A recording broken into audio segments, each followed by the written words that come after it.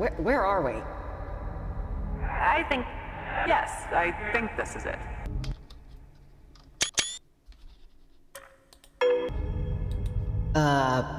What's it? Olivia! Jesus. I can't believe this! We were this close to being done, to being saved, and you had to make everything worse. Sorry to disappoint you. Olivia, Sunken can't help you. You couldn't help me! You quit! We could have had everything we wanted if you just kept to the plan! The Kanaloa crewmen would have... I know! I thought they would help me. Olivia, stop. Come on. This is over. Is it? Where the hell are we? We're still between things. We've pushed back the Sunken and systemized the portal. And that's good. That's what we want, but someone still has to lock it from the other side. I did it myself. Many years ago. It's how I got stuck. How my friends and I got stuck. Someone has to tune the portal from within the time stream. Or it will never close. And consume us all. What are you talking about? Whoever closes this portal. Wait, there's absolutely no other way? Someone has to be on the other side to do it?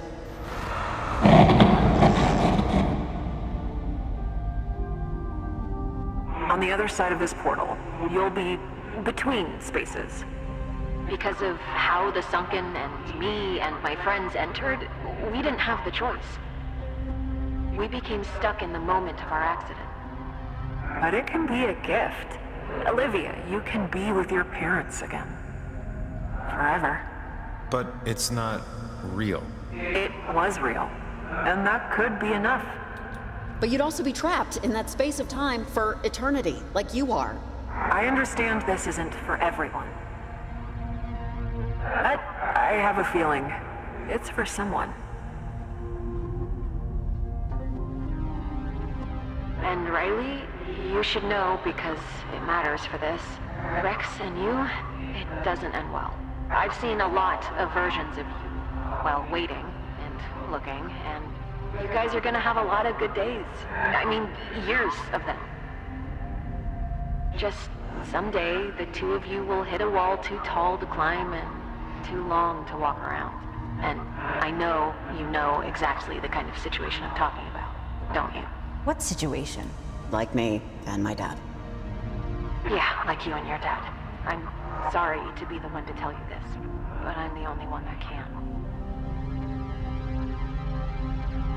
I built that antenna. I built that antenna. I studied the websites. I called the experts. I stole countless books from the library. I communed with you when no one else could. I am the goddamn hero of this goddamn story, and I am going into that portal. Fine. I'm fine with that. I mean, I can't choose Riley because I think it would be so much worse if she and Rex never had any days at all than it would if one day they have a big falling out and that's it. I can't really ask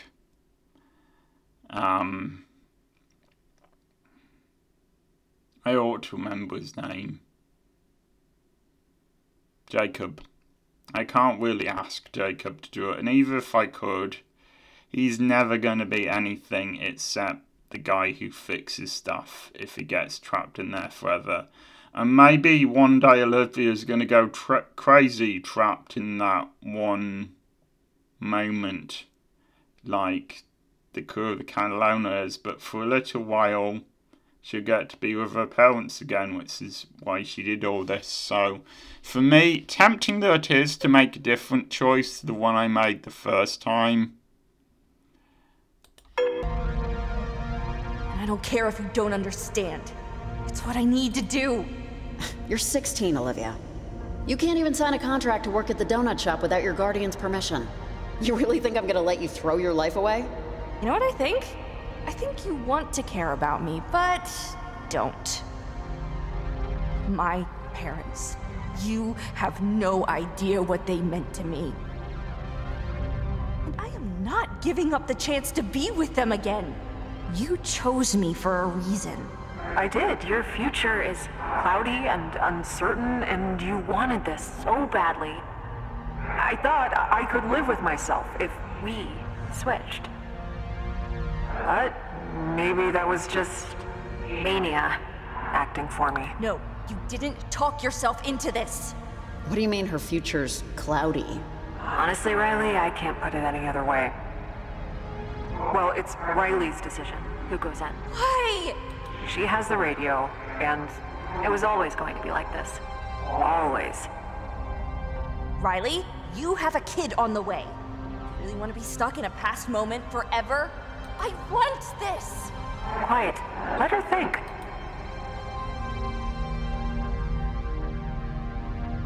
You're really letting me go? I guess she is. Why? Maybe she saw in you. Olivia, who am I to stop you, honestly? If you want to do this, if you really want to do this, go ahead.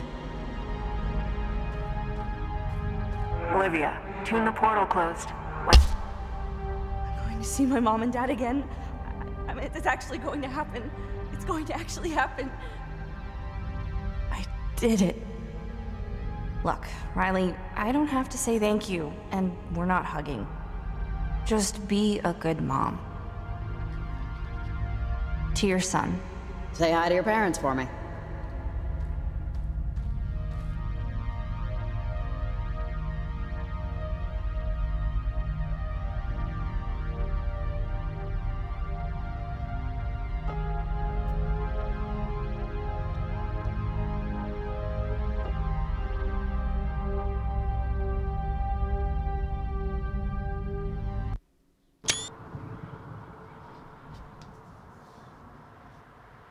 Hello, Fear the Meerkat here. Welcome to the final episode of... No, wait, already done this. Never mind, can't have it out. Okay, we're here again. Riley? Are you there? Evelyn? Is this a loop again? What day is it? What day is it? Oh, I don't know the date. And actually, my phone can't sync anymore since I dropped it in oatmeal. This is just the next day check-in. Leslie's really happy with the work you did. The transmitters, you know, their placements seem perfect. Negligible scratch. I know it wasn't the most interesting workday, but our environmental research staff is gonna be psyched when they hear how clear the cuckoos are coming through. The bird calls are perfect. Not a lot of interference. Cuckoos, huh? That's what the study is for. Cuckoos are endangered in Oregon, and this will help track migratory patterns and help us get a sense of their nesting range. Hopefully get them off the endangered list, if it's warranted. Okay. Cool. Yeah, I mean, if you think about it, since basically everything simply didn't happen, I think. With the loop being closed, it means that all of the stuff like Alex and her friends being trapped, for example, it never happened because it's been undone, if you see what I mean. It's the timey-wimey thing. Anyway. We're shuffling projects and need to know before Leslie walks out the door. If you'd be willing to sign up for another job next month. You are one of our better researchers. And it'd be the same deal, basically. Just planting test equipment. Yeah. Maybe. I'll think about it. Okay. Give it a think. Sounds good. Well, thanks for everything, Riley. I think you can pick up your check at the campus admissions office. Alex, where are you going? Okay, sounds good. It was Give me nice a to meet you, second. Evelyn. Take care, okay? Thank you. It was really nice to meet you too, Riley. Have a good rest of your visit. Over and out.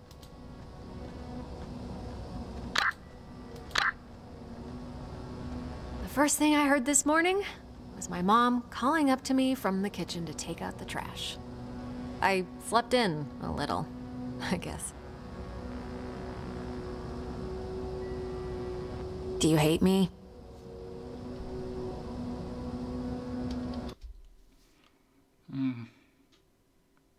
I think out of the two, Alex is much nicer than the crew of the Kanaloa have become now.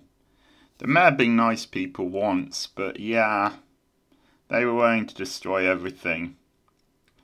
Alex just wanted a straight swap with someone who kind of wanted to be trapped in a loop as long as she was trapped in a loop with her parents. No, I don't hate you. You can. I'm not your kid. But, thank you. Riley, I may come off to you differently, but I really don't know how any of this stuff works. Things are here again, though. You did that. I'm here. My friends are here. All the people of Kamina, none of them have been taken over by the vengeful ghosts of a sunken submarine. And you're here, thinking about Olivia. She got what she thought she wanted. I just hope she's happy with it. She seemed happy. I think we'll have to live with that. Alex, come on, we're gonna be late. Yeah, just give me a minute. Yeah, they don't remember. They're better off, honestly. I'm, taking AP English this year. When we went in, I was working on a paper on Dickinson. She said she never had a mother. That a mother is someone to whom you run when you're in trouble. However you end up with Rex, Riley, you fit the description. Remember that. Bye, Alex. Watch out for for anything, really, okay? It was a lot of work to get you here. I'll be good. All right. I'll see you around, Riley. Have a good one. Alex. Yeah. I just had to... Who was that? She's the mom of one of the guys in school. Oh, I'll tell you about it later. Only you would have a mom friend. Jesus. Stop talking to everyone. Sure thing.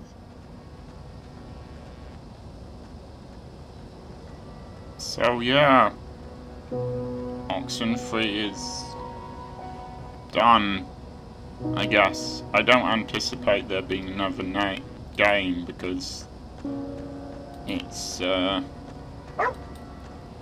finished. Hey, Athena! How are you, girl? Hey, slow down. Let's go talk to Jacob.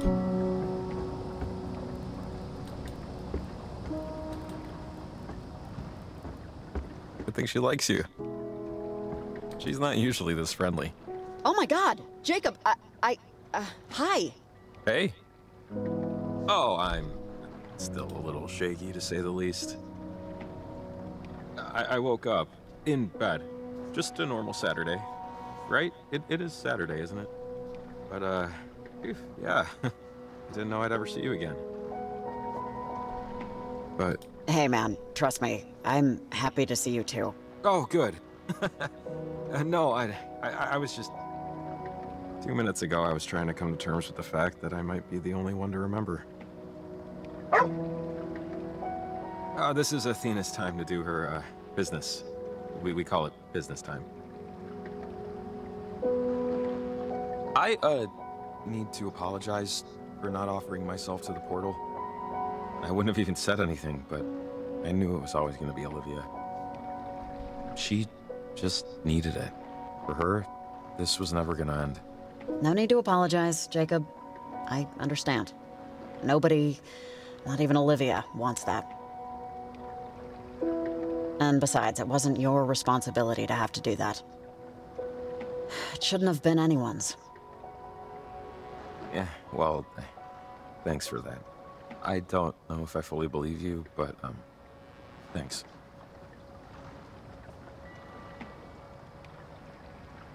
I think you probably like to be a bit of a lone wolf. But you're a good friend, Riley. Personally speaking, you're my best friend, really. Kind of by default, but still. You're a good friend, Jacob. I'm sure Maggie could attest. And now I can too. You know, we meet all these people while we're around, and we bond, and we fight, and we argue, and we come back together, and some of them you'd risk destroying a planet just to spend one more goofy day with them. But not being able to, that's what makes it important.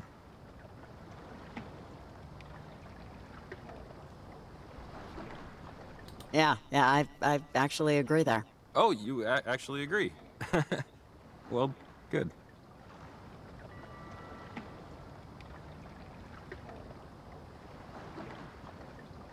The other night I had a dream. I was talking to my grandmother about something, I don't know. But we were watching TV, her old black and white in her living room. It was just white noise. And she said something to me about waves. About the ocean, how it was eternal, like time itself. And when I woke up, I felt comforted by that. I think that's all you can do in the face of it. Be comforted.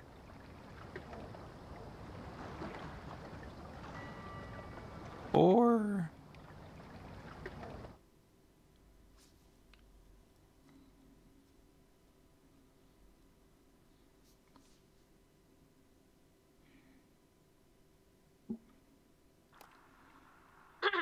Hi, sorry. Hi. If you're listening to this, my name is Alex, but that doesn't matter much. You don't know me. You've never heard of me. You never will. But I know Riley, and she's a unique person. I'm sure you know that too. What you probably don't know is that she helped me out in a really big way recently. And the only thing I can think of to do to pay her back is to send you this package. It's, a collection of things that will hopefully give you a clearer picture of just who Riley is and the immense effect she's had on people's lives. I don't know. When you get through everything, I left a note at the bottom. Okay. Oh, and, thank you. So this must be for Rex.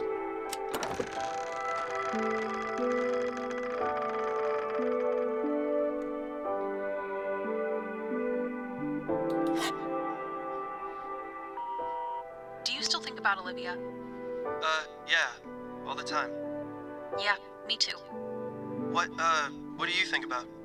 Oh, just everything, I guess. Was it a good thing that Riley let her go? If she's happy where she is? If she's even anywhere? Riley says she's probably happy. She saw memories of Olivia when everything was going on. She says she picked her for a reason, that she deserved to go. I'm just glad Riley was there, so she wasn't alone. Yeah, me too.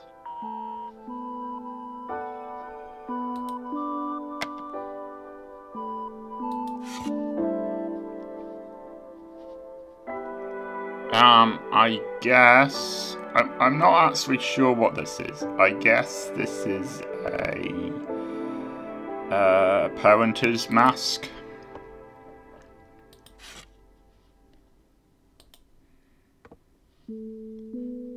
There are 3 of them. Maybe they're Olivia and the other 2 people.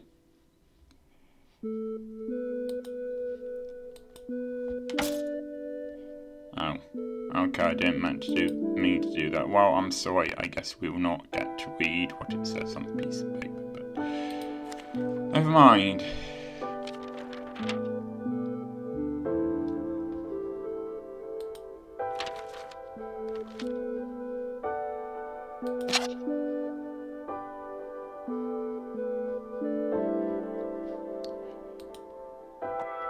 Nothing you can really do about with these things except look at them. Dad? We can go to the park later! I have no idea how on earth they would manage to get a hold of this recording without going through the tear into the time loop that I think Olivia was stuck in, but never mind.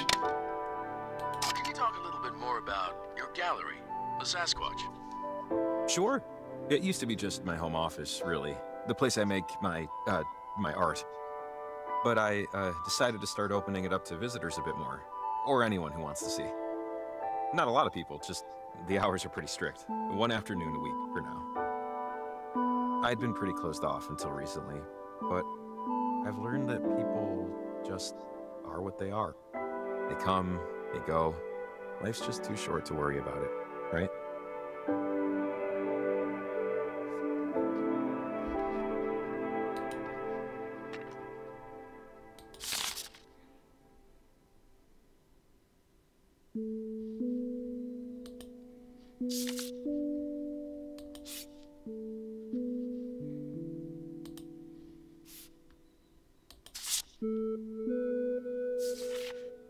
So, that's all of it then.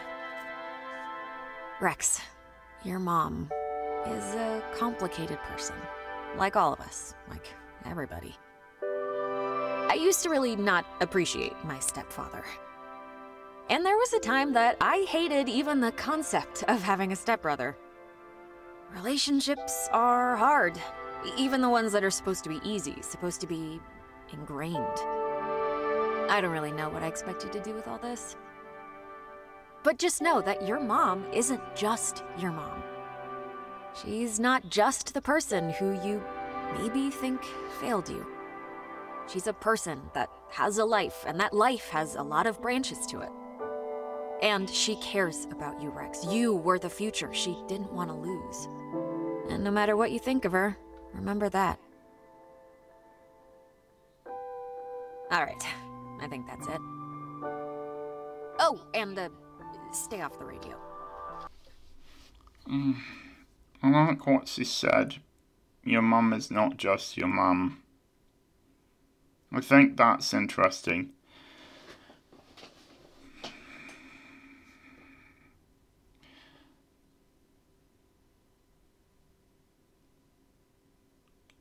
I have thoughts about that, but I'm not really sure how to put them into words, I guess.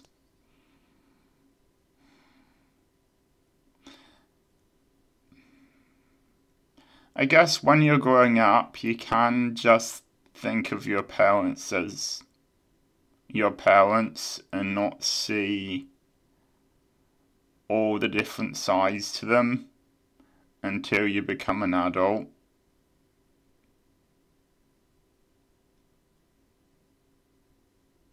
I think that sums it up.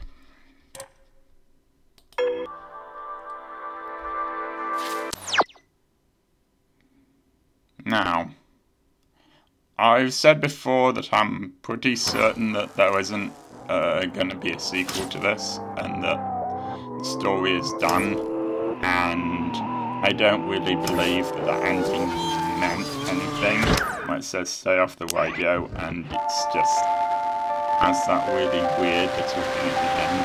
I think this is just here to scare you, I guess. But yes, I admit, I don't know for 100% certain what this ending means. I just don't see how the time loop could have continued. Anyway, I guess in a minute I'm going to let you watch the weirdness and the slight spookiness. So yeah, I'm going to have a new Let's Play going soon, but this is the end of this one. I think it's been quite a good game. I wish the choices have felt like they mattered more. I wish there'd been more characters, but apart from that, I liked it. I really liked, assuming that this is correct, that we actually got to save Alex and everyone else this time. That was really nice.